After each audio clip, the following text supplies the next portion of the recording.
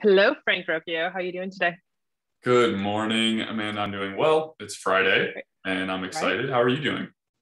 Fantastic. Especially because we're going to talk about StoryBrand and StoryBrand. strategery, which is like one of my favorite things.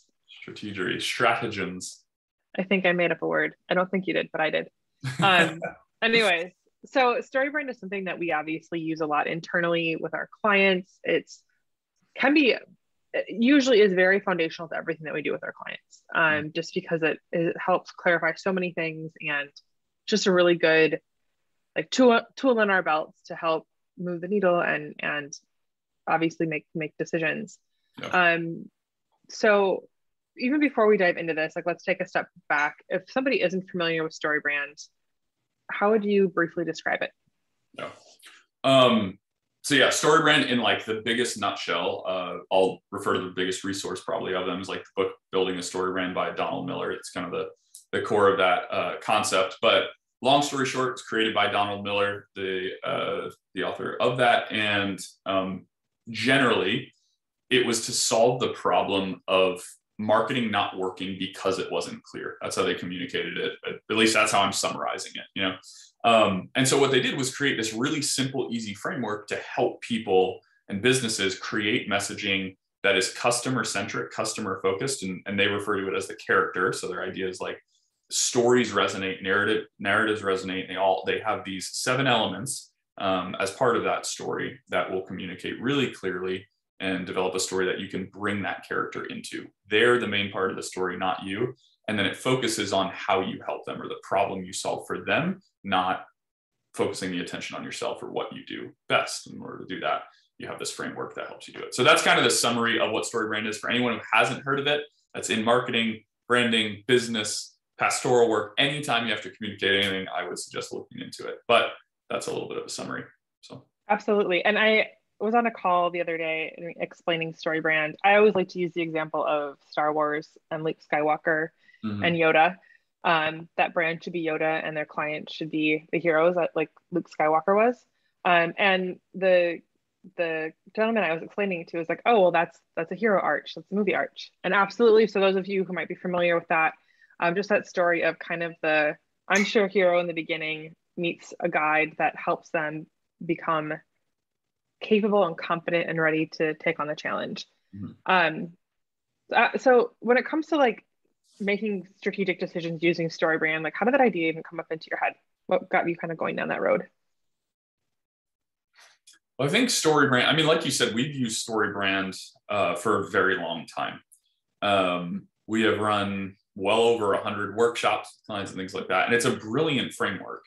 How we've used StoryBrand, or at least how I do, is that just like a lot of other frameworks that came before it and came after it, that the methodology that Donald Miller came up with is a philosophy. And the brand script, or if you're familiar with it, is just a delivery tool for that philosophy. And so through doing a lot of that, we've learned that yes, it can deliver like the best copy that you've seen. It's really simple. It's kind of the fill in the blank mentality, right? I still use it daily. I used it yesterday, probably use it for the next 10 years of my life.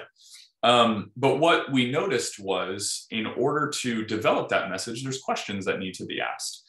And you need to know what you're actually wanting to say or how you answer those questions at a business or brand level. And I think what was happening was we would ask the questions about, who is your customer? What does your customer want from you? What do they expect? Some things that are fairly qualitative or subjective. And people didn't know the answer. They didn't know what they did.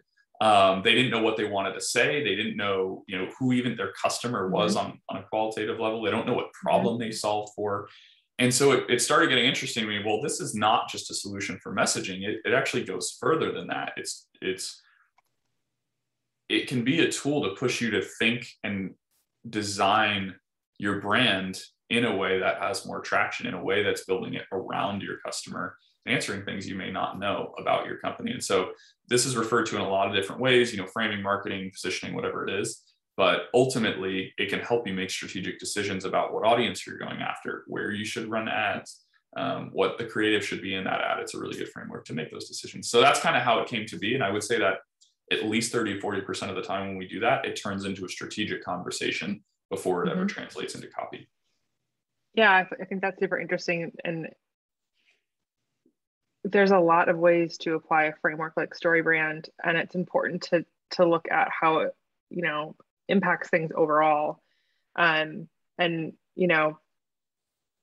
I guess talk a little bit more about that. Like, how can StoryBrand help us in those overall pieces? So the StoryBrand framework, like we said, has like 7 elements to it, right? It has your customer, who's in the StoryBrand framework is called your character. You have the problem that they have. You have the guide, which is you as the brand, all these elements to it. And so how you find those out, it comes with questions. Could be a single question, could be a variety of questions. But first one for your characters, what does your character want, right? I usually extend that for our clients. What does your character want as it relates to your offer? And so it's more so just, instead of using those questions to move directly into copy, which a lot of people want to do, is like, okay, we'll just fill in the blank, we'll get some words on a page and then we'll use it. Instead, using those same elements, because they're core to what a brand is and what a business does, is, well, how should we define our customer? Maybe we're not focused on the customer that is actually most close to what we can offer them. Maybe you start defining the common traits of other people that you might even be a better fit for, or at least looking at, not necessarily personas or anything like that, but like who is best fit for your business and vice versa.